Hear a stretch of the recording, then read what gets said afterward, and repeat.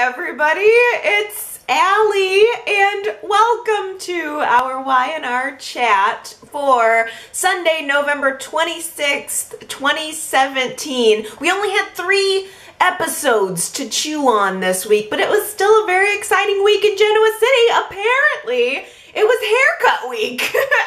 I think Y&R must have brought in a stylist to like clip, chop, and color everyone. Ashley and Phyllis both had very drastic haircuts this week. They are now sporting, both of them, kind of a sassy, shorter, layered bob look. I thought they both looked very nice. Whose is better? Who got the better haircut, Ashley or Phyllis? I think for my money, I'm going to have to go with Ashley, merely because I think there's more layers. It's got a little bit more length on it. The color looks good. It looks clean. It looks sophisticated. Phyllis's hair is fine. It's more of a severe cut. Like you've got the very straight line. And I almost kind of wish that Phyllis would have just a touch darker color. I wouldn't mind seeing maybe an autumn, just touch of autumn brown, or maybe even a hint of red, just a hint, something. Or if she likes the blonde, maybe a strawberry. I keep wanting a little red, I think, in Phyllis's hair. I can't help myself. But I swear, I think that Jason Thompson got his hair dyed because Billy was starting to rock a little bit of salt and pepper gray at the temples, and when he came into Thanksgiving bringing his pie to Jack, I noticed that his hair seemed like a stark brown now, which is a little bit of a shame because I like the sexy salt and pepper look. But yeah, I mean, like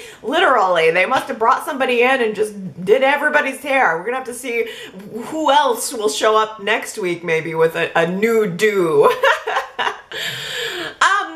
So last week we happened to touch on a little bit about the differences between the Newman family and the Abbott family. And I thought that this week's show really highlighted some of those differences really well. The Abbotts have this fantastic way of pulling together, while the Newman family is always in a state of somehow pulling each other's hair out. Like, we ended the week on Wednesday's show with the Abbotts coming together, you know, having this feeling of solidarity, and we ended Wednesday's show with the Newmans, with Victor sitting alone. So I thought that was a very stark contrast and a really good way to show what the difference between these two families are, and even just the tone of their 2 Thanksgiving gatherings. The Abbotts were very positive.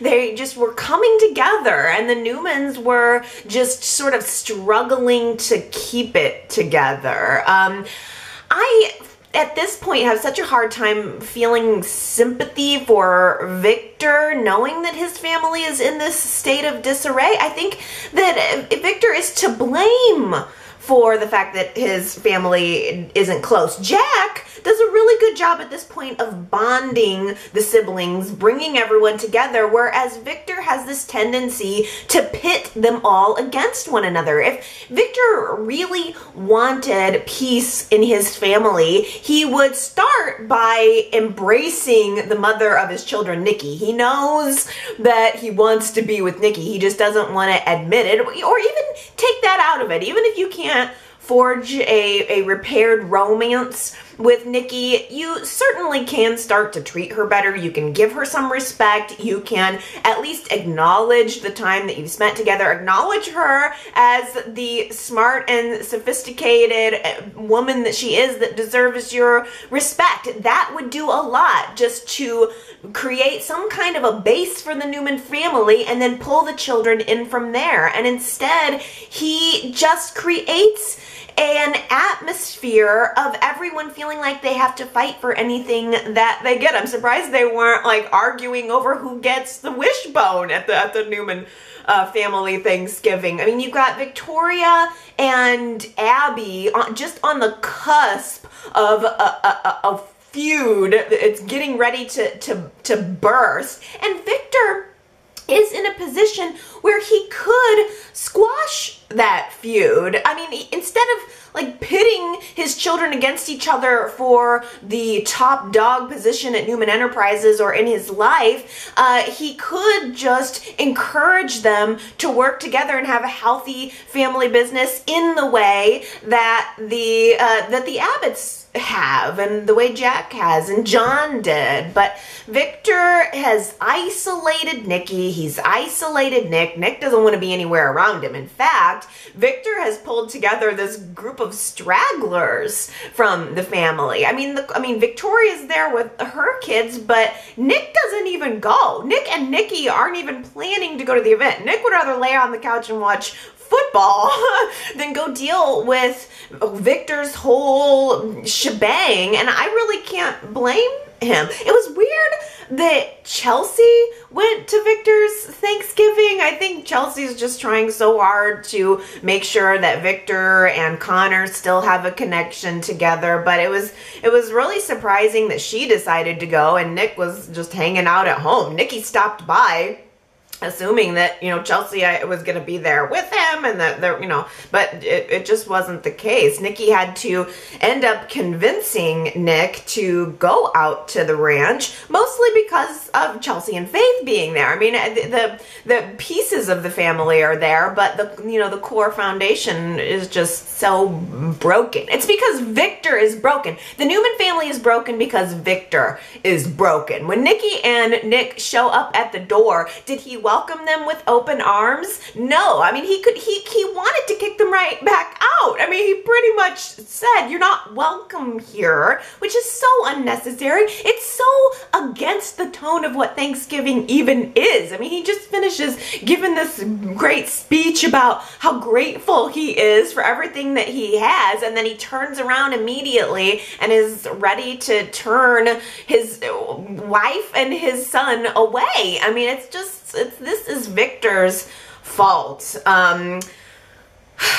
Only because of Faith did Victor allow those two in. And I was happy to see that Nick and Chelsea did have a chance to address the drama that happened to them last week. It was Nikki who encouraged Nick to talk to Chelsea and see if there was a way to work it out. Does anybody else feel a little surprised by how supportive Nikki was of Chelsea and Nick's relationship? I would have expected Nikki to be judgmental toward Chelsea, just given the fact that her dirty past has just been broadcast on TV for all the world to see. It does bring a certain sullying to the Newman family name. Not that they haven't certainly sullied that name plenty, but I just could almost see the Newmans choosing to ostracize Chelsea instead of embracing her. I mean, I'm glad that they embrace her. It just to me, it's a little, it seems a little off-brand for Nikki. Would any other of Nick's girlfriends or wives, would she have done that? What if it was Sharon? If it was Sharon that would have had her scandal broadcast on TV, I don't know if Nikki would have been quite so forgiving. But Nikki and Chelsea do have a chance to talk. She apologizes for not being more sensitive to the fact that he was going through this issue with his club burning down and now the drama of the arson investigation, which I'm not sure if we're going to continue to hear more about. I don't know if that's going to become a thing, the whole arson investigation. I think so. I have a feeling they're going to the police are going to be putting pressure on Nick, probably starting next week. But Nick does also apologize to Chelsea for, for saying basically that he overreacted about Hillary's story. He knew all of that about her, and he knew that that was damaging to her reputation, to her life, and he wasn't supportive of her. So they were able to come together and make amends, and they, you know, kind of kissed and made up, and it was a happy Thanksgiving for Nikki and Chelsea. They left the stuffy Newman Thanksgiving party, and they ended up going over to the athletic club afterward, where they run into probably one of the funnest part of the weeks, the Thanksgiving stragglers. I mean, you've got the Newmans and the Abbotts, but then you've also got the misfits, you know, all of the various puzzle pieces that didn't fit at either gathering. They're all sitting at the athletic club commiserating. You've got Phyllis, they're annoyed about everything that's going on with Billy, and deep down in her heart sad that she's not with him today. You've got Ravi, we'll talk about all that stuff in a little bit. You've got Hillary, she doesn't really have a place, plus she's just making herself available for work on, even though it is a holiday. And Chelsea and Nick come into that. There's, of course, a little bit of rift between Chelsea and Hillary, but they all kind of sit there and commiserate. And it was Billy who walked in he's kind of the king of the misfits, right? He comes in, sees them all sitting there, seeming like just hangdog on what should be a joyous occasion, and he decides to elevate it. I loved it. He just comes out of nowhere and says, you know what? I'm not gonna let you guys be sad on this holiday. Let's do something. The Abbotts have a private jet. I am gonna suggest that we all just get on it right now, go down to New Orleans, have some drinks, have some food, have some partying, and just enjoy ourselves. I thought that was fabulous. I loved getting that sense of, oh yeah, these people are crazy rich.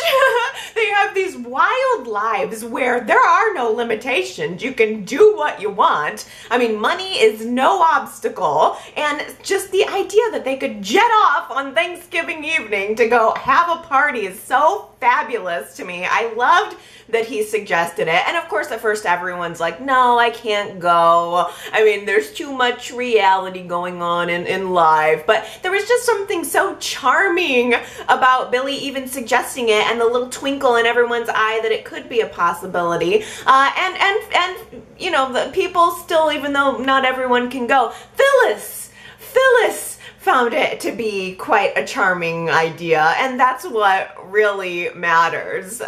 Even though like everybody else kind of turns it down, and it gets down to Phyllis's turn to decide if she could go on this little jaunt, and she just immediately is like, you know what, why am I even trying to fight this? That's my boyfriend right there. He's the one suggesting that we all just go have some fun. That is why I'm with him. That is one of the reasons why I love him. She's charmed by the fact that he comes up with these ways to make life better, to make life more fun, and add to it the fact that he's rented that apartment next door. He's been leaving her gifts of food that she loves outside the door. He's been playing music that she likes really, really loud. He's even been jacking up the TV so that they can watch their favorite shows together. There's just this sense of two people who want to be together, and why are they not? So Phyllis just embraces him, she kisses him, and she tells him that she realizes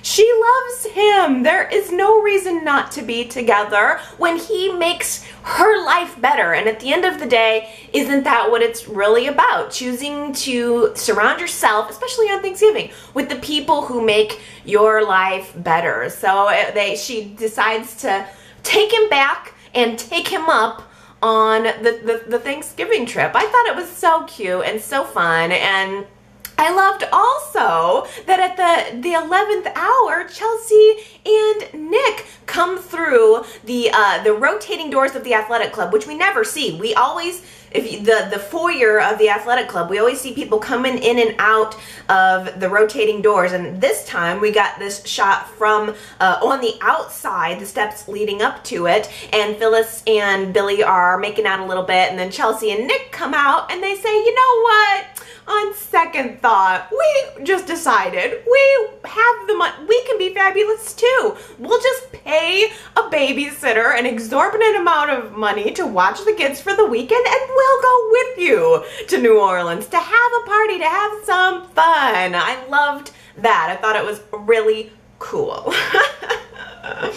So there you have it. The reason why we did not have a new show on Thursday and Friday is simply because everyone was out of town whooping it up on their private holiday. I got several really smart comments last week from people who mentioned a little loophole in Dina's diagnosis. We have never seen any test results that say Dina has Alzheimer's. And so when I started watching this week's show and everything that was unfolding with the Abbotts, I was really keeping in the back of my mind that there is possibly a way out of this. But then Jack did say that even though he pulled the plug on the doctor's test that we saw last week, he did confirm with the neurologist, all of the tests that she had done at the hospital the previous week, that she does indeed have Alzheimer's. So we are being told it. I am going to, I guess just for the purposes of continuing the chat, I'm just going to assume that this is the truth, that Dina does indeed have Alzheimer's, and now Jack and Ashley are left to pore over the real possibilities of what's going to happen in the future here. I mean, there is no cure. Dina is not going to get better. It's just a matter of managing the disease. Mother will eventually be written off the show into long-term care, I'm sure. And not now, certainly. Things seem okay for now, but someday that's what it's going to be. And I did have a notion this week that I wonder if there's any chance that Y&R is choosing to write this storyline for Dina as a way of writing an exit for her, just in case something happened to the actress, because I don't know how old Jean Cooper was when she passed away, but I would say she was maybe just a few years older than Marla Adams. So I wonder if Y&R is thinking they happened to have a really fitting working exit for Catherine's character at the time of Jean's death, but I almost wonder if they are giving themselves a little bit of a parachute here, just in case anything were to happen to Marla. I don't know, just tossing that out there. It is, of course, very sad. Jack and Ashley think that they're learning this information and that Dina has no idea about it. And they think they have to prepare themselves for telling her that she has Alzheimer's. But surprise, Dina already knew. She already knew she had it, and that makes sense from a storyline consistency perspective.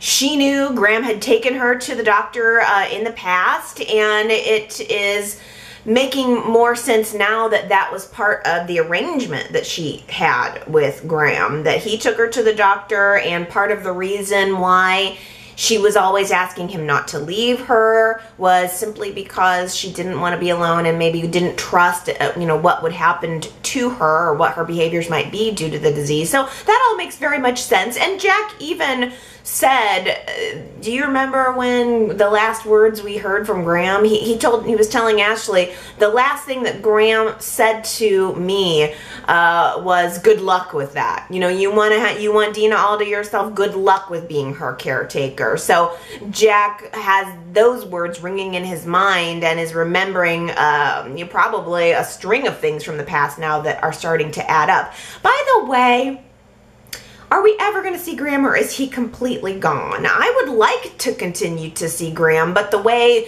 Jack was talking about Graham's parting words made it seem all very final to me, and I don't know how they would necessarily work him back into the story. So it just seems like he's gone. I mean, Y&R just decided to cut a bunch of people. I don't think that we're going to see him again. But we are focused on the Abbotts. We are focused on Dina and how we can make things better for her. And Jack has this very sweet determination to do the best that he can while he can for the mother that he loves very much. He decides to try to bring the family together to create a Thanksgiving to remember. Really, really nice and sweet idea. And there's just no room for negativity. Jack actually decides to kick Nikki out of the Thanksgiving to remember. Nikki comes by the house right after Jack and Ashley are coming to terms with the fact that their mother has Alzheimer's, and Nikki is tromping right on in, insulting Dina the way she probably has been for months now. But for Jack, now everything has changed. Now Jack is just taking everything she says as personal and insulting, whereas before the Alzheimer's, Jack was probably agreeing with Nikki, probably would have agreed with Nikki. I mean, Dina did stab her, and now all of a sudden the attitude toward Nikki has changed when she has no idea of Dina's condition. Nikki has no idea that there's Alzheimer's, and Jack doesn't tell her. He simply decided to devote everything he can to creating a positive environment for Dina, and if Nikki can't bring that positivity, then he's just done with her. He literally kicks her out of the house, hands her her coat and her bag, and tells her to get out, and she's disinvited for Thanksgiving too. And furthermore, kind of breaks up with her, says, I really don't know if I'm going to see you again. You know, I mean, it was very surprising. I don't know if you guys were a little shocked by that. I mean, Nikki and Jack had become so close over the course of the past couple of months, and of course, I'm sure it's because we're working toward a Nikki and Victor reunion, but to have all of that closeness that they've been building in their relationship evaporate in an instant, what was very surprising. Why didn't Jack just talk to Nikki? Why couldn't he just tell her about it? It just seems like the Abbotts have decided to circle the wagons, and anyone who is not an Abbott is just excluded. In fact, probably one of the saddest darts, right up there, just about as sad as Dina's Alzheimer's, is Ravi showing up at the Abbott house, all thinking that he's invited to Thanksgiving, like pie in hand, and having to be turned away by Ashley. Oh, I felt so bad for him. It was like a dagger in the heart. It was like a Thanksgiving dagger in Ravi's heart. They had a conversation apparently a couple days ago where Ravi was under the impression that he was invited to the Thanksgiving. I mean, why wouldn't he be?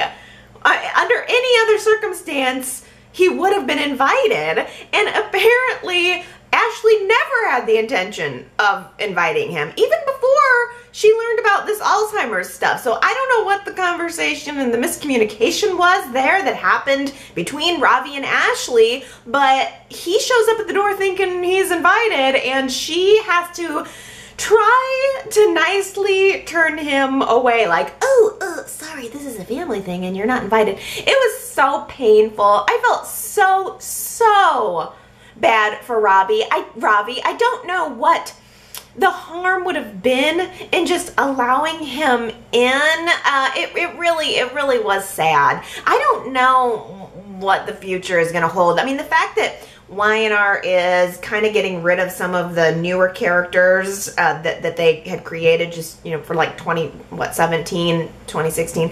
It doesn't make me feel very positive that Ravi is going to be staying around. And I'm not sure if the fans are as committed to Ravi's relationship with Ashley as they once were. In fact, our poll question for this week is, do you think that Ravi and Ashley should rekindle their romance, or are we on the way out with that? YRChat.com if you want to tell me if you think that is it worth it? Is it worth Ravi and Ashley going through, seeing if they can bump it up? I mean, After the party, Ravi goes to the athletic club and he's talking to Phyllis about how he has realized that his feelings for Ashley have grown deeper than he ever thought that they would. I think Ravi's on the verge of wanting to tell Ashley that he loves her. He'd probably go buy a wedding ring. Oh, I hope he doesn't. Oh, I hope that he does not. Obviously, Ravi is not very good at picking up on nonverbal communication signals, because I would die 1,000 deaths if Ravi like thought that Ashley was so into him that he went and bought a ring and then she had to turn him down. That would be the worst.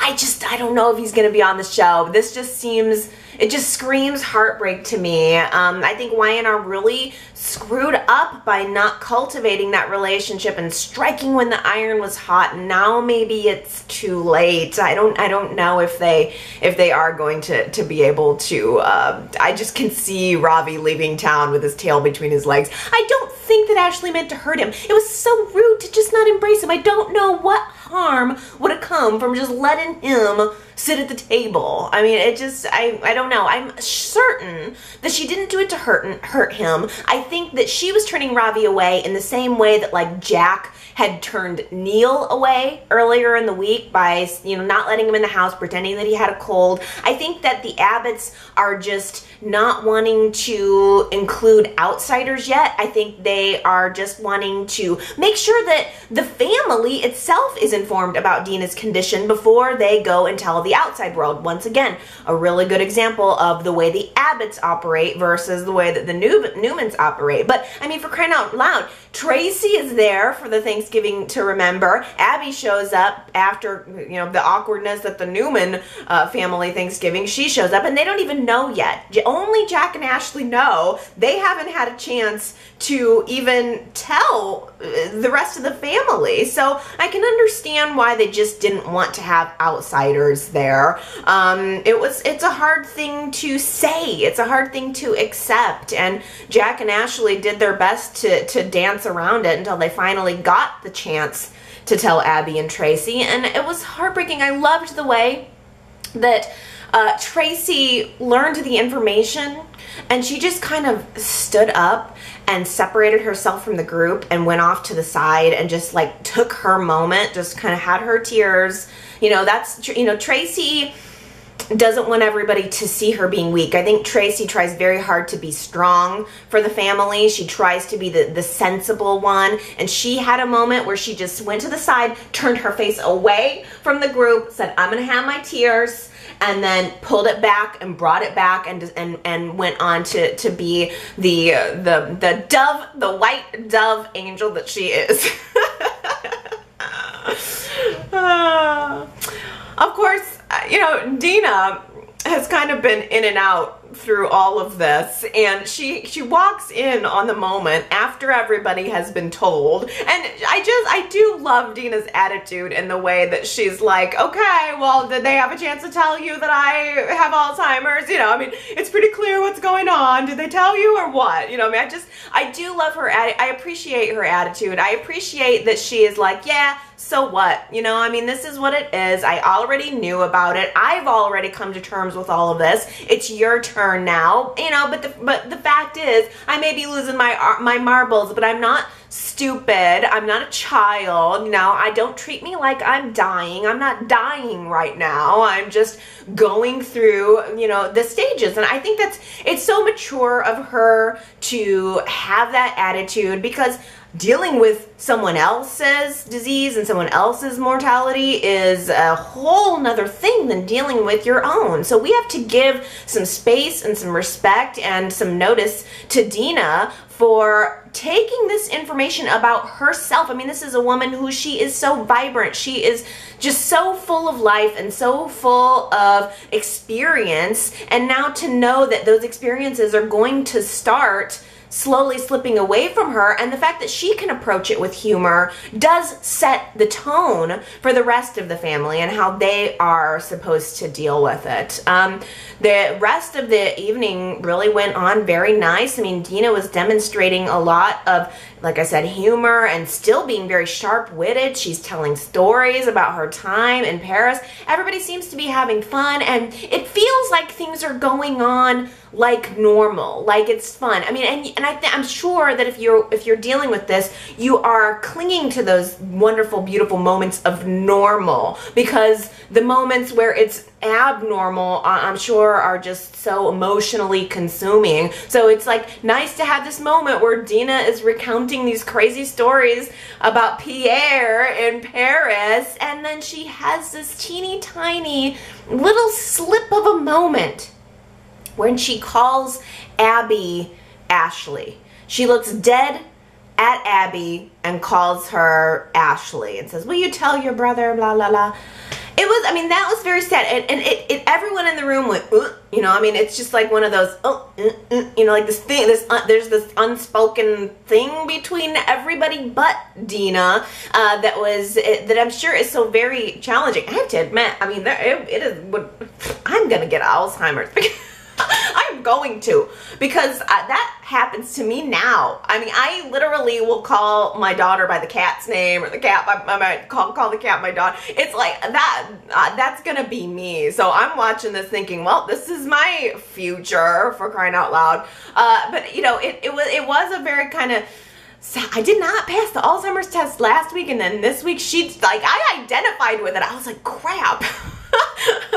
That's me.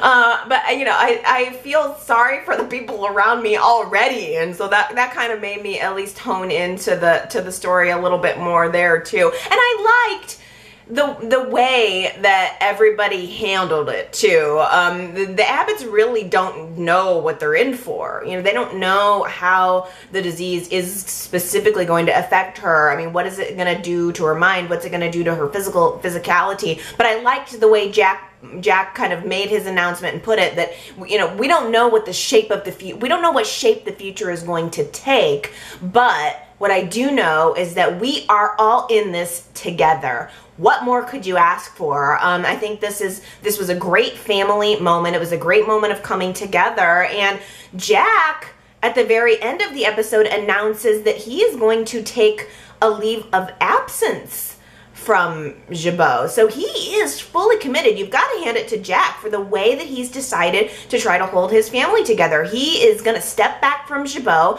and devote everything that he can to helping Dina, which I worry about Jack in that situation. It's very difficult to put yourself aside to try to help someone else. I think that path may not work out very well for Jack, especially considering that he's pushing friends away already. He's pushed Neil away. He pushed Nikki away this week. I think that Jack's really, really going to need someone.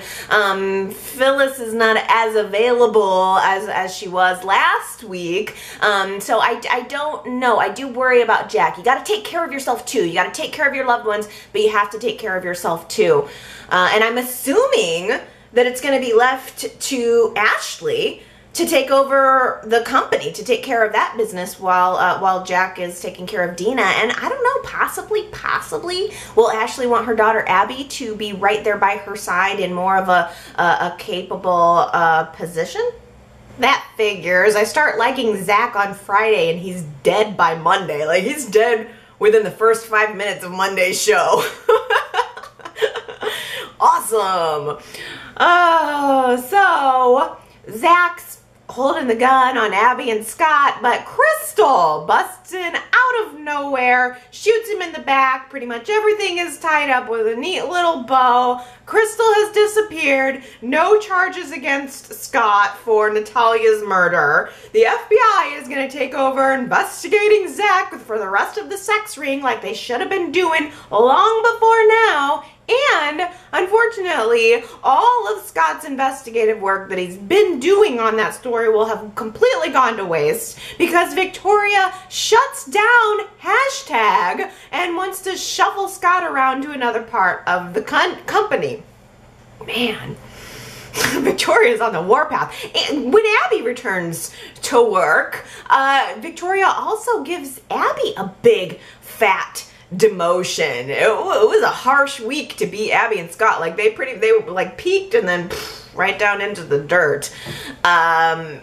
Victor did explain to Abby about why he decided to appoint Victoria as the COO, saying simply that Victoria was a more viable candidate for that high-level position. And I thought it was a good way of explaining it. It made me understand it a little bit more. Abby was not prepared for that type of position. Victoria clearly had more experience. Abby, although she's been doing wonderful work at the company, has not been there as long, and she just doesn't have as long of a track record. I mean, someday she may very well, but I thought Victor did a good job of explaining to her why it is that it was not today. But he also reminds Abby that Victoria is in charge. Abby will report to Victoria. There's no way around it. And Queen Victoria decides that Abby can no longer be trusted with high-level projects, so she has been squeezed into a position where she can't screw anything up too badly.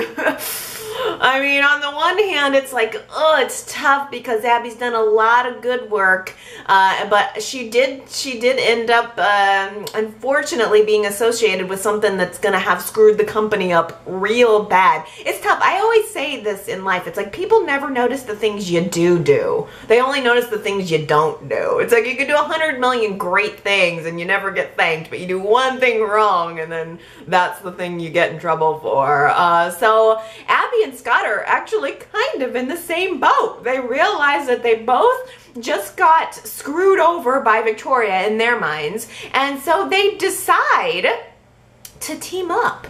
Abby and Scott have a little handshake pact to try to get back at Victoria, to try to take her down. I have no idea what that means. I don't know if anybody has any prediction. I mean, Abby and Scott pretty much just said, yeah, Victoria screwed us over, so let's just do something to get back at her. I honestly, I don't know what possibly the plan could be, but I do like the idea a lot because Newman Enterprises is in a lot of trouble. The FBI investigation seems to be the one thing that's going to stick around from the sex ring storyline. I am positive that Christine and Paul are going to be on Victor like hawks. They're going to be all around the company investigating everyone, and Victoria is going to be the one who is left to deal with the mess. I mean, their assets are frozen. They can't even make payroll at this point. It's going to be a really big challenge for Victoria to wriggle her way out of this. So she's going to have to be dealing with the FBI coming at her from the left while Abby and Scott are coming at her from the right. This is going to be a lot on her plate. And I don't know what Abby and Scott are going to do, especially since they have that messy little issue that happened between them. The messy little fact that they had storage locker sex together last week. I do appreciate that Abby and Scott went right back to bickering with each other, that they really have not even given themselves, and like they think no more highly of each other on the surface than they did before it happened. But specifically, I love that Abby has now one more new thing to tease Scott about, because they had a little run-in at the coffee house where they were alone together, and he tried to approach her like, hey, maybe we should talk about this, you know, I don't want to make a big deal out of it, and Abby's like, oh, it's not a big deal. It is actually a very tiny deal. In fact, it's so tiny that I hardly knew it was happening. That was great writing. Like, that moment gave me the most genuine Cheshire cat smile that I've had in a while. I loved that. It was really, really a good zinger. It is sad because Scott is pulling away from Sharon, and I think he's avoiding her, whether he means to or not. He is just like trying maybe to, I'm sure he feels guilty on one level, but at the same time, this is happening, like Scott is pulling away while Sharon is having a whole new appreciation for him. Now that he's home and he's home safe, Sharon wants to like give him a welcome home party that is complete with sexy massage this. You know, she wants her man back. She wants to like take their relationship to the next level. And there's a moment where Sharon and Scott are on the couch. They're starting to kiss, and he accidentally imagines that he's kissing Abby instead. It was a really cool trick. I liked it a lot, the way that Scott and Sharon are kissing in the scene, and then we cut to, from Scott's perspective, Abby's face, but it's Sharon's voice voiced over Abby's face. It was just a really cool, like, I mean, Scott is finding himself almost in this out-of-body experience where he knows he's kissing Sharon. He's there with Sharon, but he's thinking about Abby. It was a really cool trick, but the fans, the Y&R Chat fans, are very, very closely split on whether or not they think that Scott and Abby should confess that their tryst even happened. 52% of you said no, do not confess. That you want to see Abby and Scott keep this whole thing a secret. But I mean, that's a close vote. 48% want the secret to come out. The majority of comments that I saw were people saying, no, we don't want the secret to come out, mostly because we like and enjoy Sharon and Scott. We don't want to see Sharon get hurt. We just don't want to go here. Let's sweep it under the rug and just move on with Sharon and Scott. The problem, though, is at this rate, with the way Scott and Abby are both so clearly thinking about each other now, I'm not sure that they're going to be able to keep it a secret. Hillary attempts a live interview follow-up with Jordan on the Hillary Hour, apparently not remembering that Jordan had a few tidbits of information on her. Jordan, on a live show, tells Hillary's viewers that Hillary, too, has an alias. Oh, you want to have all of this tea spilled about me and my alias? Well, look at your host. Remember her, Ann Turner? That was such a good pull.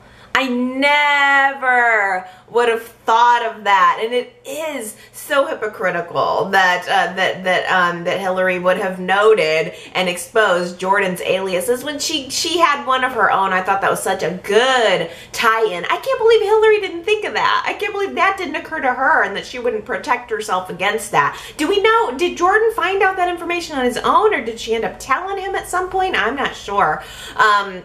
I am still waiting to find out what is going to become of Jordan, because all of these other 2017 characters that we've had have become toast. Juliet, Graham, Zach, Crystal, possibly soon Dina, I don't know. I mean, that can't not bode well for Jordan or Ravi, frankly. And Jordan continues to make these semi-threatening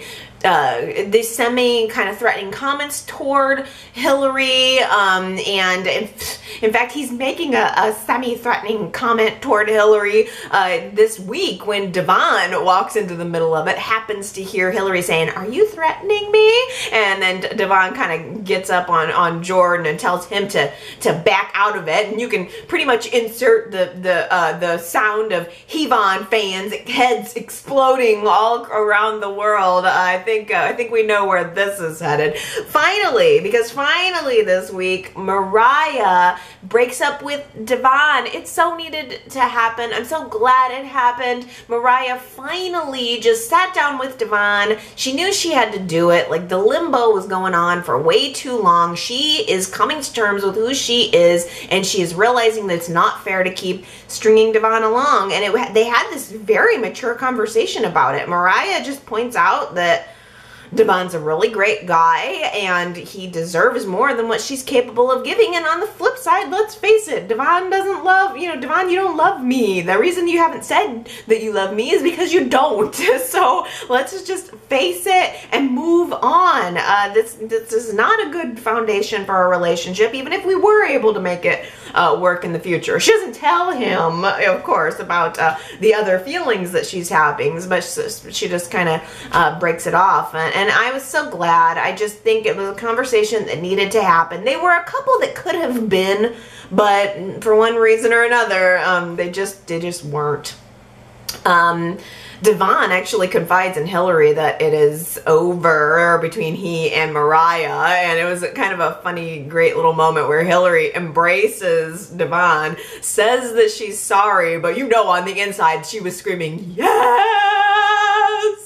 I'm an expert in nonverbal communication. That was last week's Who Said It quote, and it was Zach who said that. He was using his mind reading skills on Abby and Scott, saying he knew they had slept together because he's an expert on nonverbal communication. I thought that was kind of ironic given his profession, which is very nonverbal and more on the physical side of things, more of the physical communication. A lot of people got that one right. It was Zach's last stand, his first and last Who Said It quote, as a matter of fact. 16 of you got it right, so I'm going to blaze through all of our winners here. Congratulations, Sandra, Henry, Anna, Consuela, Jamie, Susan, Leslie, Ellen, Ambreen, Heather, Justin, Tony, Nancy, Erica, Jillian, and Diana. You guys all got it right. I have a feeling there are going to be a lot of people who will get this one too. But as soon as I heard this quote, I knew it was it. I knew this was the one. A golden nugget just landed in my pan.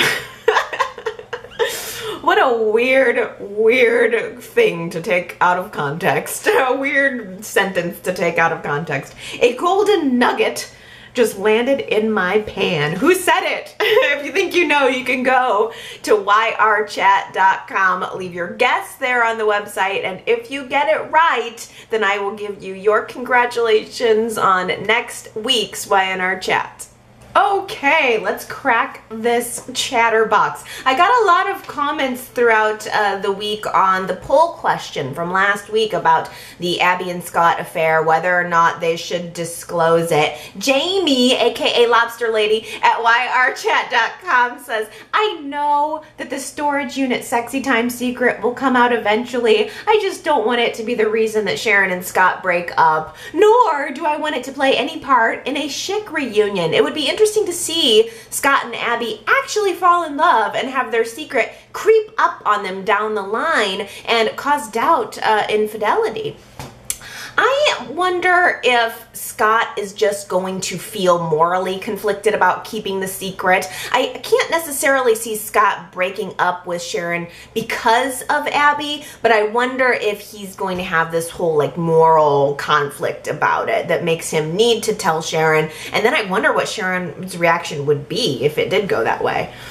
T. Nicole at yrchat.com says, I always love the fall for the one you hate type of story. The secret will come out eventually, so it's better for Scott to break it off with Sharon once he comes to realize he has feelings for Abby.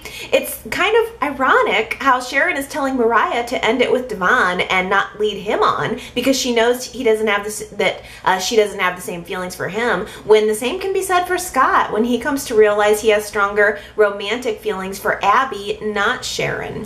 You know what? I would love to see Sharon, if this is how it's gonna go, I hope that Sharon, like if Scott breaks up with Sharon or tells Sharon, I want to see Sharon have kind of a more like Juliet style approach to it, where it's like, you know what, it happened, that's fine, I'm not going to go crazy and lose my wig over it, I am just going to accept it, and you know, I like the self-assured Sharon, and if she's going to get her heart broken in a sense, I really hope that that doesn't create some spiral of craziness for her. That's all I'm hoping. Mary Ann at yrchat.com says it would be interesting to see Lauren react to Abby in comparison to Sharon. She might wish she had been more welcoming to Sharon. What do you think? Would Lauren prefer to have Sharon with her son or Abby with her son? I don't know, what kind of beef would Lauren have with Abby? Abby just does, she doesn't do all that much. I mean, Abby tends to bumble into problems, but you know, Abby's not really, I don't know, she's not too much of a troublemaker yet.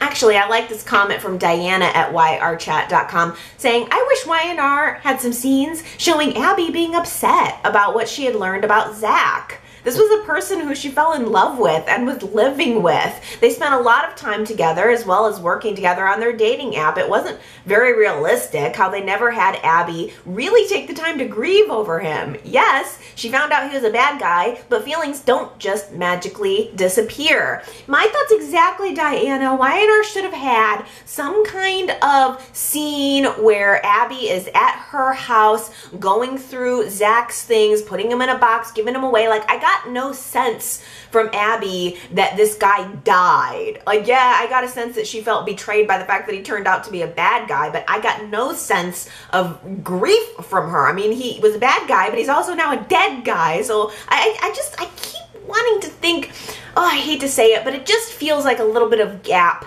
in the actress's ability to take me there. Like, I know that she wasn't given those lines. Obviously, Y&R didn't give her that opportunity. But I'm also thinking back to Abby learning about Dina's Alzheimer's. All she did was sit there on the couch and say, I just got to know my grandmother and now she's being taken away from me. And it just didn't feel big. Like, if I was her, I would have chewed that, like, if I was that actress, I would have chewed that scenery just a little bit more. Abby has been, in some ways, closer and had a better connection with Dina than anybody else on the scene, and she just kind of went, meh, and collapsed on herself, and I just didn't feel anything from her. I didn't feel anything from her about Zach's loss. She mostly just whines. She just whines from scene to scene. I go through phases where I like this actress and I don't like this actress. Actually, no, that's not correct. I go through phases where I can tolerate this actress. Oh. Leslie at yrchat.com says, I don't feel as sure as I did, Allie, that Abby will not be pregnant just because she made that comment about the birth control. The comment actually felt like it was there for a reason. Zach could have been changing her birth control with fakes, or perhaps Abby could be getting an STD storyline related to Zach's interactions with prostitutes. I heard that comment more than once, actually. I never would have thought of that, but you guys could be right. Abby said that about, well, we slept together, Scott, but I'm on birth control, so don't worry. And, you know, I assumed that that was the writers telling us that we should not try to speculate about a pregnancy, but we are persistent, us, we Y&R fans. We will speculate about a pregnancy whether you tell us there's birth control or not. Damn it. Anna also left me a voicemail predicting that because Abby's on birth control, she'll end up pregnant, and that the actress will either go away on her maternity leave and come back not knowing if the father is Scott or Zach. Certainly a possibility. Julie at yrchat.com says, I love that Crystal shot Zach for her own self-preservation, and there's a legal defense called defense of others. She defended others' lives from a deadly force with deadly force. I don't think it mattered that he was shot in the back, because that's the only shot she had to defend and protect the others' lives. And it doesn't matter that she ran away afterwards. The result would be that the law would protect her even if she didn't know the law protected her. Very good comment, Julie. I have a feeling you're a lawyer. I'm gonna guess, or maybe you're into crime, I'm not sure, because I never would have thought of that, but you make a very good point that Crystal really could, if she were turned in, or turned herself in, probably could be redeemed, or of any legal penalty for the crime. But I think that Y&R's just like wanting her to go away, because Tessa was told about everything that happened with Crystal and saying, oh, you'll probably never see your sister again, which is just the way of telling the viewers we're probably never going to see Crystal again. Just forget about it. That didn't happen. Yeah, and so I'm kind of guessing that we just aren't going to see her again, and they're going to sweep that up under the rug, which is too bad. I mean, Y&R just never gave us much of a reason to want to care about Crystal. Gary left me a voicemail. This one keeps ringing in my head even though you left it early in the week. Gary says, you do have to wonder why it is that Zach was never given words to speak on confessing to Natalia's murder. It does give you pause for thought, doesn't it? Because, you know, I keep thinking about that, because normally the villain would have had a full confession, right? And Zach didn't do that. I mean, we all are assuming that Zach murdered Natalia, but usually in the end he would go, yeah, and I framed you for it too. But he didn't do that. And I know I probably need to put this whole thing to bed as far as who killed Natalia. It just seems like Y&R is trying to sweep it away. But I keep thinking, is there more to it? Is there a reason? Now that you mention it, that Y&R didn't have Zach confess to Natalia's murder, is there any chance that Scott actually did it? They of course cleared him of the charges, but why are they why is Y&R continuing with the investigation against Newman Enterprises? Is there going to be more things that maybe are dug up in that investigation that could point toward Scott or point toward someone else in the company? What do you guys think about the fact that there's going to be this investigation at Newman? I don't know if I love it. It's just, I don't like, I don't know. What's going to happen? It can't just be an investigation of the company. There has to be more dirt, something they're going to have to find. And that's what made me kind of hone in on that comment. Harper also left me a voicemail saying that the Genoa City PD has to be the most disrespected police force in the nation. Poor Paul. Not only did you have Sharon and Scott doing this counter surveillance, but now you've got Victor threatening you because you're doing your job investigating a crime. Yeah, expect to see that next week. It's going to be all Paul and Christine probably investigating Newman, and all Victor and Victoria threatening over it. And what are they going to find is my question. What are they going to find? It cannot be for no reason. That's the thing. Okay, this investigation is either going to serve one of two things. Number one, to uncover something that we don't know yet and give us a new piece of drama to talk about, or it's there to bring the Newmans together. It's certainly possible that now Victor and Victoria and Nick and everybody's going to they're going to come together around the company because they're being wrongfully accused of something or wrongfully investigated on something. One or the other. ACO on YouTube says, I don't fault Victoria for her attitude toward Abby. We've all seen Abby pull these kinds of stunts before, and let's be real, Victoria wasn't even wrong about it. Abby did run off with Zach, and after they escaped the storage unit, they didn't call their families or the police. They went chasing after Zach. You notice how everyone else was in new clothes? So they were all out all night, free and safe. I have zero sympathy for them, and don't fault Victoria for wanting to fix a mess of Abby's creation. Also, Daisy on Facebook says, I think Victoria is in part right and justified in demoting Abby. Abby should have been fired for dropping the ball where Zach is concerned, but she opted to date him and threw her business mind out the window. So I agree. So in that respect, I agree with Victoria demoting Abby, as Abby's to blame for not fully investigating Zach. But I don't agree that Victoria, in a sense, made it seem like Abby knew what Zach was doing. So now Abby can either be seen as a willing participant in Zach's crime or as naive and incompetent. The truth is, it's the latter, which is why I think Victoria is right to demote her. It is weird though. I mean, Victor told Abby that Zach had been investigated and he didn't find anything. And Abby approached Victor about that, and he said, "Oh yeah, well, heads are gonna roll in my private investigator team." You would think that would have been uncovered, and Victor had assured Abby that Zach had been checked out and that he passed the test. That's just my thought. I don't know. I think Victoria is being a little harsh, but from a business perspective, I don't know if I would have demoted Abby.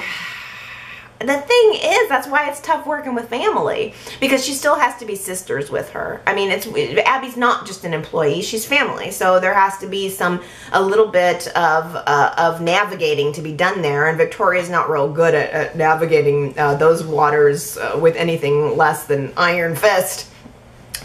Consuela at yrchat.com says, I found the talk between Tessa and Nikki unbelievable, as the audience are supposed to expect that Tessa would confide in Nikki when we haven't seen them interact for months. I find that quite sad, actually. I really loved the Nikki and Tessa relationship, but the writers dropped the ball on that one. Amen. I had lots of comments regarding Dina's Alzheimer's disease, and also heard from a lot of people who have personal experience with Alzheimer's in their families, which I don't have. But I really like this comment from Leslie. giving us a little tidbit of Y&R history, saying that back in the day, Catherine had Lyme disease that was mistaken for Alzheimer's. I kind of sort of remember that. Leslie also says Chris Christopherson was misdiagnosed with Alzheimer's, but it was Lyme disease. I wish we could have that happen, like a misdiagnosis, but with the new writer's mother passing away from Alzheimer's, he wants to tell this story, although it's not being done well in Leslie's opinion. She thinks that this is a mistake equal to John's death that could never be fixed with ghost visits. I had no idea that Mal's mom had passed away and had Alzheimer's. That's really interesting. So it kind of makes sense now as to why he would take the reins and want to do this type of story. We had the service announcement that Jack did at the end of one of the episodes. So it sounds to me, based on what you said, that it's personal for Mal, and that he's wanting to maybe do a little public service announcement here with the story. Just wish we wouldn't have to use Dina to do it, but a lot of people are liking it. Lotfolly at yrchat.com says, like Mal Young, I experienced this disease through a parent. Oh, that just must be so painful.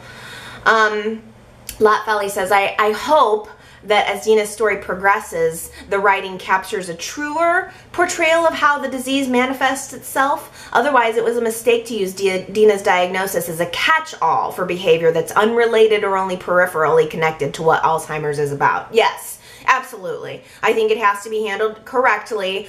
They can't just use this as an excuse to let Dina go off and do quirky things. But there are a lot of people that are already connecting with this storyline, and to them is actually creating kind of some realism. Anne Boleyn on YouTube says, in regards to Alzheimer's, it affects different people differently. Some live with it for years, while others it takes quickly. As far as the humor aspect, this is also accurate for some. My father can actually remember most of the things he did when after he had gone through an Alzheimer's episode, and some things are bizarre and scary, you name it. To save him from the embarrassment, we use humor to help him get over what had happened. My father can function most of the time, but we've had to take his keys, credit cards, money, and ability to live on his own, so laughter and humor has been key. Some may find it offensive, but it truly works for our family. And also Justin at yrchat.com, I had asked him last week regarding his grandmother. He had experienced this in his grandmother, and I asked if he felt this was a appropriate writing of this type of disease, and Justin says, because Dina's very early in her Alzheimer's, I don't think that Y&R is making her silly, but I do understand how you or someone else would think that. My grandmother was very severe in her Alzheimer's. If I was to make a list of all the bizarre and outlandish things she did, you would think I was exaggerating. Dina popping out of the car was mild. I also want to say that I like Dina, I like that Dina is fully aware that she has Alzheimer's. It's not common, but it's possible that people are very early in the disease, they can know that they have it. I met a man last month that was diagnosed with the disease over a year ago, and he's fully aware of it, and I again want to give Y&R a thumbs up on that.